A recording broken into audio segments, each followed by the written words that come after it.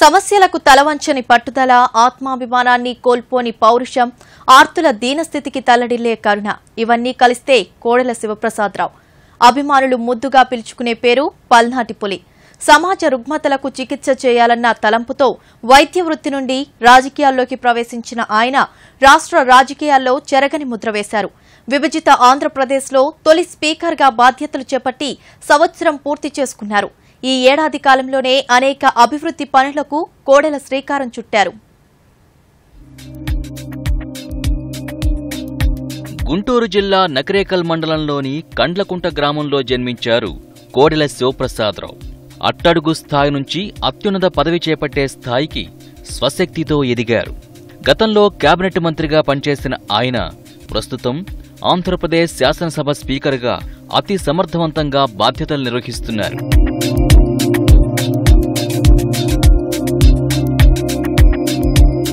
నువ్వా నేనా అనే రాజకీయ క్రీడలో తొడలు చరిచి ప్రత్యర్థుల్ని ఢీకునే దూకుడు స్వభావమే కాదు, బాధ్యత గల స్పీకర్గా కూడా డాక్టర్ కోడెల శివప్రసాద్ పేరు తెచ్చుకుంటున్నారు. స్పీకర్గా ఆయన బాధ్యతలు చేపట్టిన ఈ ఏడాదిలో 4 సార్లు శాసనసభ సమావేశాలు నిర్వహించారు. గందరగోళ పరిస్థితులు తలెత్తినప్పుడు సైతం హుందాగా ప్రవర్తిస్తూ సభను అదుపులో పెట్టారు. జిల్లా అభివృద్ధిపై కూడా కోడెల ప్రత్యేకంగా దృష్టి సారించారు. ప్రఖ్యాత పుణ్యక్షేత్రం కోటప్పకొండ ఆలయాన్ని విశేషంగా అభివృద్ధి చేశారు. విభజన అనంతరం కోటప్పకొండ శ్రీ త్రికోటేశ్వర స్వామి సన్నిధిని ఆంధ్ర బాసరగా తీర్చిదిద్దుతున్నారు.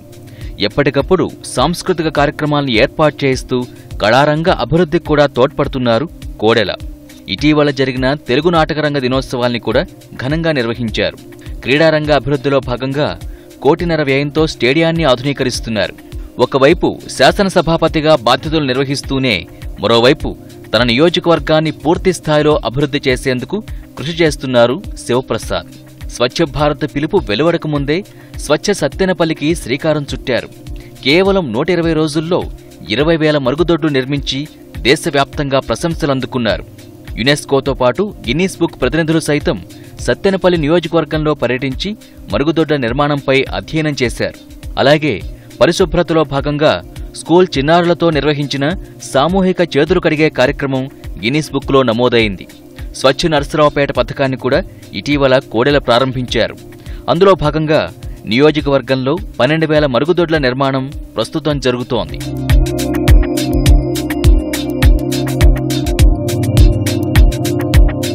విశాఖపట్నంలో నిర్వహించిన అసెంబ్లీ స్పీకర్ల సమావేశం డాక్టర్ కోడెల శివప్రసాద్ రావు ఆధ్వర్యంలోనే జరిగింది. లక్నో, గోవాల్లో జరిగిన శాసనసభాపతుల సమావేశంలో ఆయన పాల్గొని ప్రసంగించారు. South Africa, Cameron, Bangladesh, Singapore, Denmark, Norway, Finland, Netherland దేశాల్లో ఈ ఏడాది కాలంలో కోడెల పర్యటించారు. అభివృద్ధిలో యువత పాత్రపై ఆయన చేసిన ప్రసంగాలు ఆయా దేశాల్లో సభికుల్ని ఆకట్టుకున్నాయి. సత్తెనపల్లి, నరసరావుపేట నియోజకవర్గాల అభివృద్ధికి తీవ్రంగా కృషి చేస్తున్న కోడెల శివప్రసాద్ ప్రత్యేకంగా నీరు, చెట్టు, పారిశుద్ధ్యం, మరుగుదొడ్ల నిర్మాణంపై దృష్టి సారించారు. నరసరావుపేట మున్సిపాలిటీ ఏర్పడి 100 ఏళ్లు పూర్తవుతున్న సందర్భంగా 80 కోట్ల రూపాయల వ్యయంతో వివిధ అభివృద్ధి పనులకు ప్రణాళికలు రూపొందించారు. ఆగస్టులో ఈ ఉత్సవాల్ని నిర్వహించనున్నట్టు ఇప్పటికే ఆయన ప్రకటించారు.